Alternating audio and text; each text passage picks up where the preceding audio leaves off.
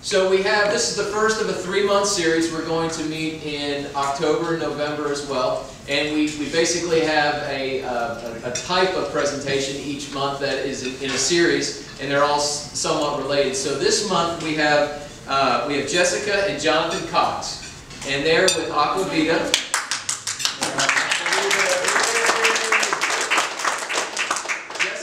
Jonathan has spent the last 15 years helping businesses connect with customers in over 25 industries across the U.S. and around the world.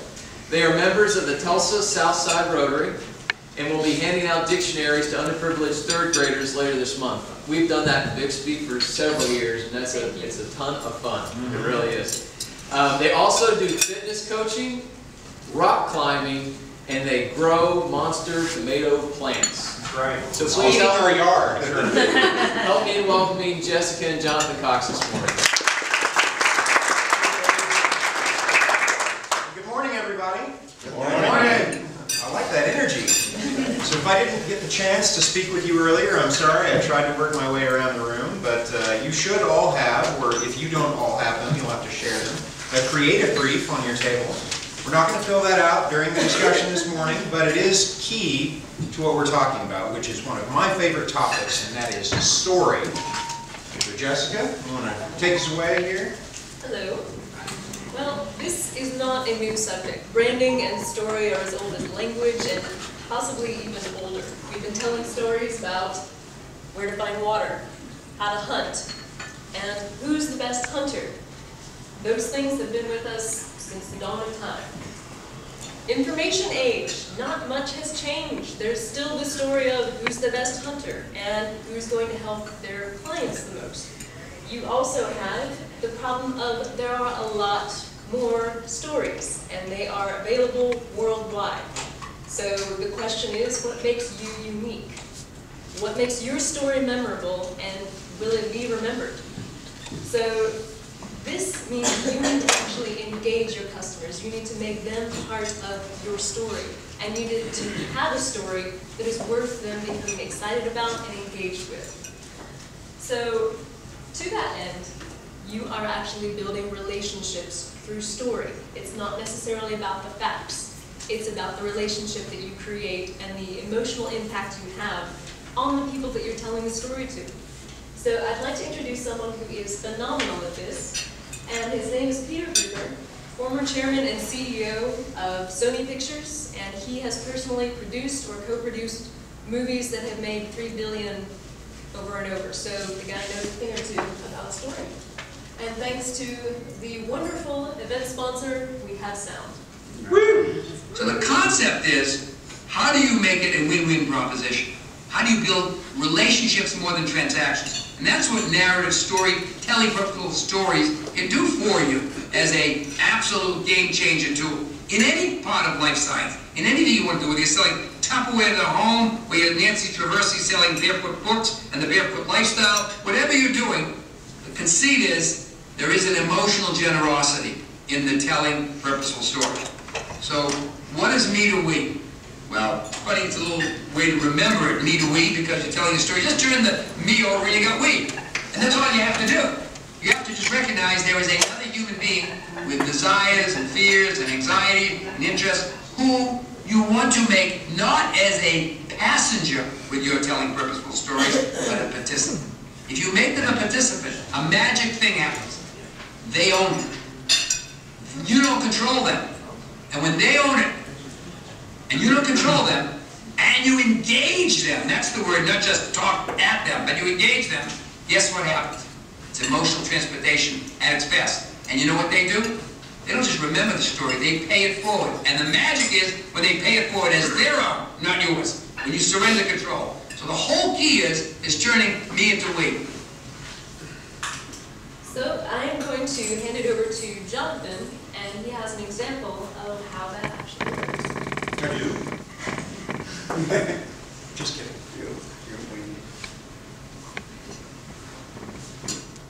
Which one are we on? Okay.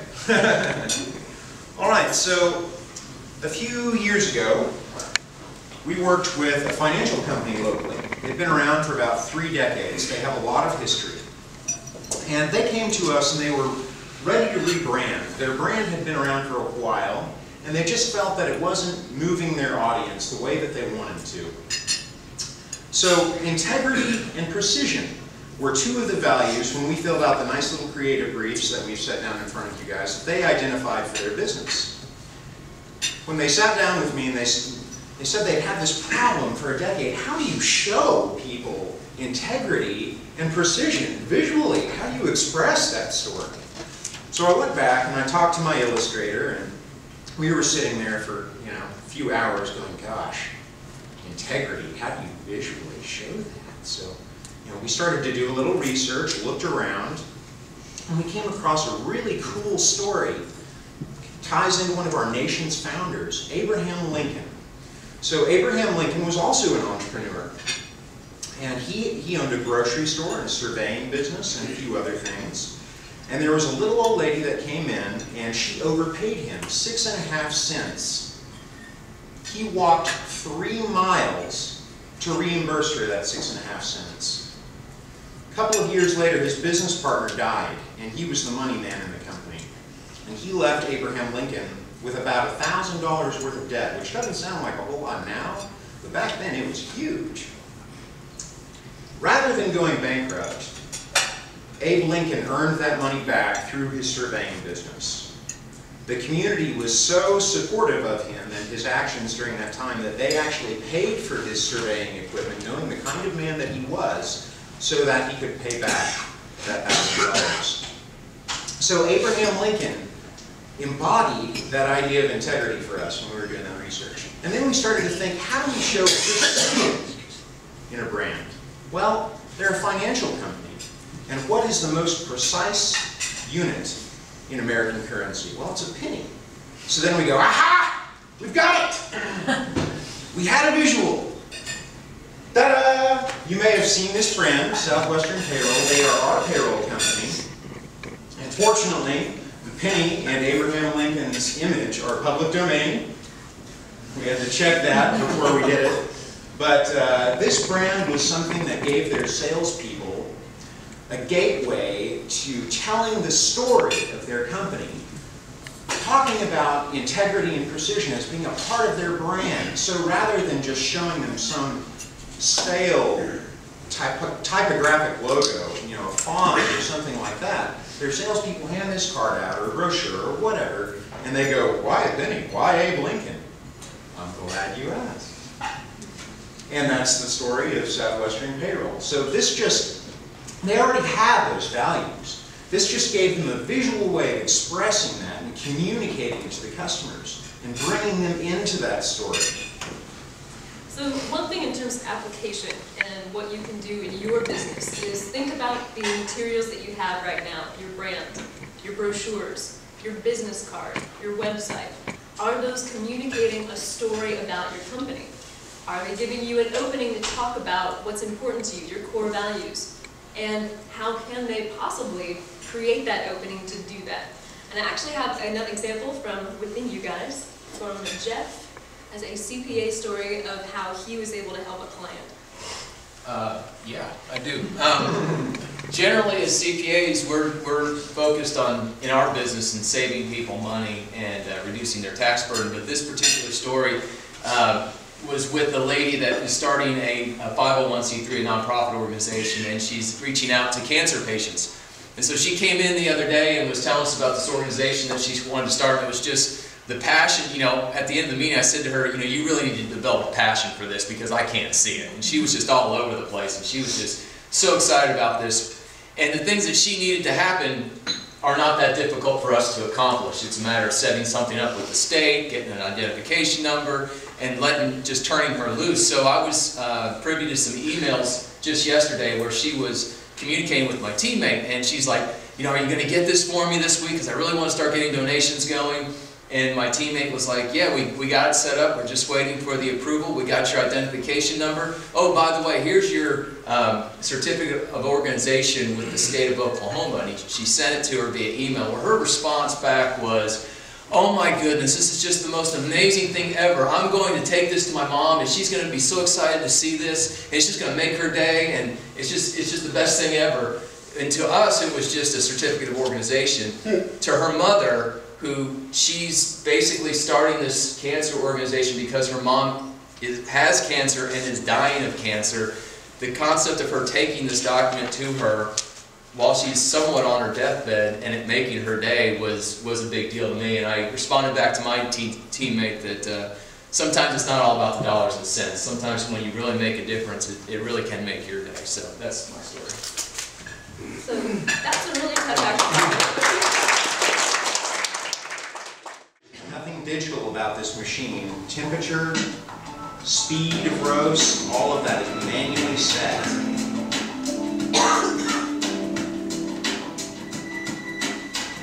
Paid about $23,000 to refurbish this machine.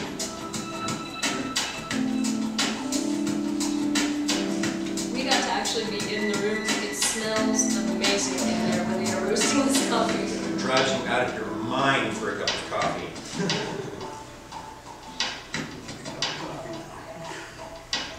Love that beat up wooden handle.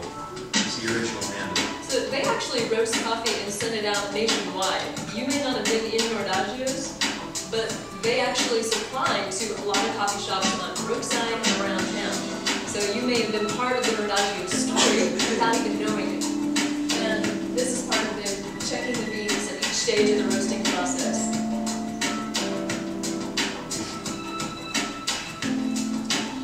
And we actually have one of their clients is in Corpus Christi.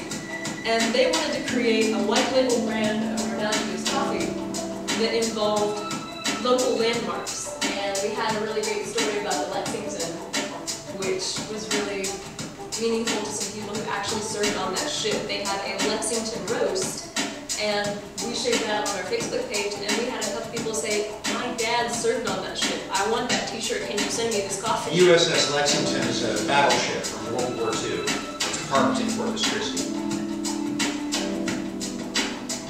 You'll see him listening next to the coffee machine, and what he's listening for is called a second crack. And when you're roasting coffee, the beans crack like popcorn twice during the roasting process. And if you don't turn the temperature down, but halfway between the first and second crack, you overburn the beans. Very important part of the process. There's also an artisan beer. I don't know if you guys are familiar with beers at all, but there is something called the Prairie Bomb, which uses the Nordagio's coffee. Fantastic brew. So that's a great example of a company that embraced this story of the handcrafted nature of their product. And then so many people loved that story, and since they're next to ORU, they remember going there, you know, at 11 at night, studying for midterms, drinking Nordagio's coffee, but they've now moved out, and they're telling other people about the Nordagio's brand. And now that the Nordagio's website is out there, it gives them a tool to share Nordagio's coffee with other people. There's even a shopping cart where they can order nationally online. So that story is now owned by other people. They are brand advocates for Nordagio's. And also another example from you guys, which is a hands-on kind of thing. We've got Danny, who does roofing, and talk about something, a hands-on project that can have an impact on lives. I'm with Decor Construction Roofing, but just this last recent storm that came through in July, we had many customers calling us for emergency repairs, but one in particular was kind of a friend of mine, acquaintance, and he had me on his phone. So he called me, he says, I'm in Branson, Missouri on vacation, and I just got a call from my tenant, said that we've got roof damage over on Southwest Boulevard. So we went over there, and in like 15 feet of the roof had just blown, just blown straight backwards. And so it was like 5 o'clock in the afternoon, so we went ahead and dispatched another crew out. We're able to, I mean, it blew the whole letterboard, everything off. We had to get lumber, we had to get tarps, and we had to get a container out there. So we had connections with the container, but we were able to take care of him. And we try to do that for all of our customers if they have an emergency situation like that. So that's just a way of taking care of one of our customers and kind of a friend at the same time. And impacting his tenants too. So you Yes, and keeping his tenants from losing their merchandise. So that's another example, yeah. Your story can pay it forward, and it can become a story not just for one person, but for many people. So application for your business. What is something that you do behind the scenes or in front of the scenes that if your customers knew about it, would impress them? They may not know all the work that you're doing for them. They may not know what all goes into making their day better. I see some. So let them know. It can make their day better to know that you cared enough to go the extra mile, and it can also be a part of your story together that you're doing this for. I'll add something to that. For the first 4 years that we were in business, it's not uncommon for us to spend 20% to 100% more time on a project for a customer than we initially quoted, and I'm sure everyone in this room can identify with that statement. Well, initially, it can be a little frustrating when you spend that much time on it and you feel like you're not appreciated for it, but I didn't want to charge people for that time.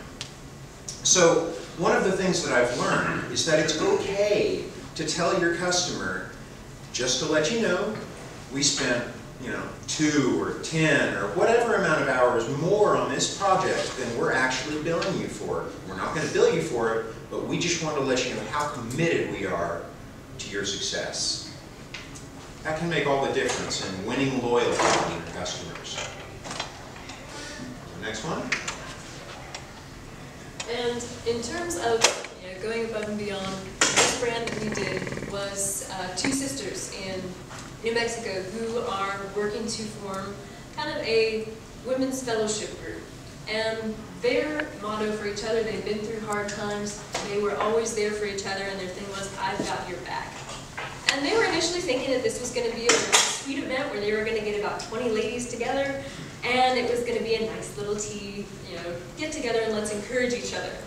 So they created, this concept, we created the brand for them and the tagline. They started showing these t-shirt concepts and the logo, and they had people coming across the street from other churches to sign up for their event. And registration exploded. You had some people that say, I want to sign up, can I get that t-shirt? What is this about again? And that concept and that story and that driving force of I am there for you, that was something that resonated with that entire community, and their registration has continued to go up and up. I'm not sure we're going to have food enough for you, but we're looking at 90 and 100, and it's still signing up. And beyond even New Mexico, we shared this brand with some of our clients just to kind of show them what we're doing. And one of them shared it with his wife, whose sister is in the hospital and is catatonic. And her sister had always been there for her through her life. And now she's there for her sister in a very difficult time. And she sent us an email and said, I cried when I saw this because this means so much to me. And this is what I am doing for my sister, and this is the relationship that we have. So these are the kind of stories that you want to build and the relationships that you want to be able to connect people to emotional ideas. And the takeaway for your business is beyond just the dollars, the cents, the line items for what you've done for them, look for the emotional stories. Go through kind of your arsenal of what you've done for people. Look for something that makes them laugh. Look for something that you really changed a life. And look for things that people can engage with emotionally. Because it's one thing to get someone's head, but it's another thing to touch hearts. And you have to be able to do both in order to be remembered. So I also wanted to share another example of a man who is dangerously treading into board connections and how he was able to navigate those waters. So, Dr. Jeff. Sure. Wow, look at all these wonderful faces. I feel like this is the worst board I've ever been in. No. Actually, Jeff is a marvelous chairman, and he's leading this group in a way that I happen to want to applaud. Let's give him a big round. In my business, I work primarily with boards, and I focus on new market entries and emerging technologies and things like that. But frequently, at the board level, we're dealing with people who feel like they're boxed in. They have gotten to a certain point where they're either transgenerational and they don't know who's going to do what yet, or they're looking at markets that have shrunk around them, sort of like shrink wrap, you know, around fruit, and they can't quite get out of there to be eaten by the customer. So what I have to do is come in and find a way to help them get out of their box. And that takes a while sometimes. Sometimes it doesn't take very long. Here's an example of a local company. I don't really have permission to give names, so I can do that privately for you, but publicly I probably shouldn't do that. When I came up here 20 years ago, this local company was stymied at a low to mid-level 7-figure growth. They had been growing for about 20 years from almost nothing, out of the back room of some people, out of the oil and gas business. And they were wanting very much to get out of Tulsa into the world, but to stay rooted in Tulsa. And you know, everything shifted. It went south to Houston, so they moved to Houston. Then it shifted and went north to Canada. They went north to Canada. They had offices all over the place. But they were boxed in by how extended they were. And they were really only running, you know, 3 to 5 million. And it was eating them alive. They couldn't get loose. You know, they owned a building that they couldn't sell, and blah, blah, blah, blah. So I went in and I said, who is your heir apparent? Well, they had no succession plan. I said, who's the most talented person in the company? Well, we're all talented. We've got the most talented people in the business. Upstream oil and gas, right? So look around, folks. There's lots of talent in upstream oil and gas in this part of the country. And I said, well, how do you know they're the most talented? And one voice popped up from the back of the room and said, well, I know why. And I said, really? He said, yeah, because we don't pay them until they get results. And I said, you're the successor. Come forward to the board. So, as a matter of fact, over time and a few months more, we were able to get them partnered with companies in Canada, and Houston, and around the country. And today they're running on the order of 8 to 9 figures on a regular basis. They're partnered with the 3 largest consolidated oil firms in the world in both NPO and FPO projects. Thank you.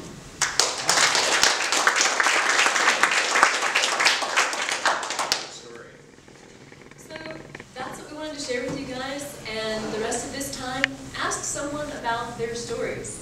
It's really interesting to kind of know what businesses are doing in the community for their clients, and even beyond that.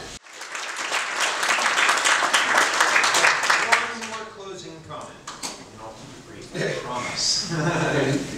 Who here has heard of the 7 Habits of Highly Effective People, or Stephen Covey as an author? Okay, cool. So a lot of you, awesome.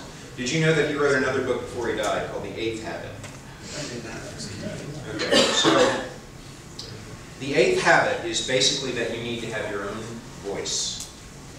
In this day and age, there are a lot of effective people out there, and technology has leveled the playing field for a lot of people that wouldn't have been as effective. So really think about what makes you unique. Tell your story to people. It's not enough just to be effective anymore. You have to have a story that moves the heart, because where the heart goes, the mind, and ultimately, the wallet will follow. So, thanks, guys.